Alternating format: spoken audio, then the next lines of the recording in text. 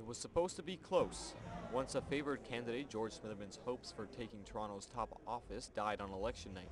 As supporters watched screens for constant updates, the outcome was simple and it came quick. Rob Ford had won. Well, not so much nervous as just surprised, but, you know, did everything we could, and surprisingly it looks like it's already over, which was a little faster than we were expecting, I think.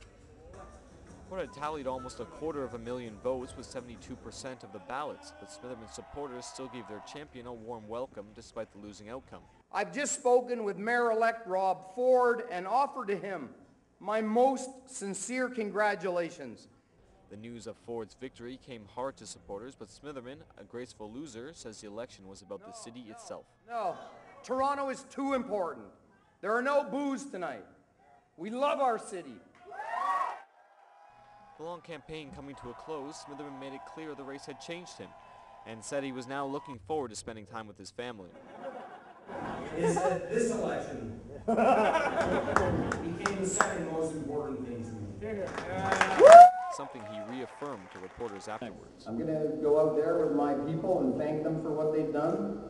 I'm going to have probably several drinks, and with a bit of luck I'm actually going to shake my ass. And tomorrow I'll start to figure out where from here, but certainly to pay back the debt that I owe to my family, which has emerged during this campaign and which has given great sacrifice for my politics.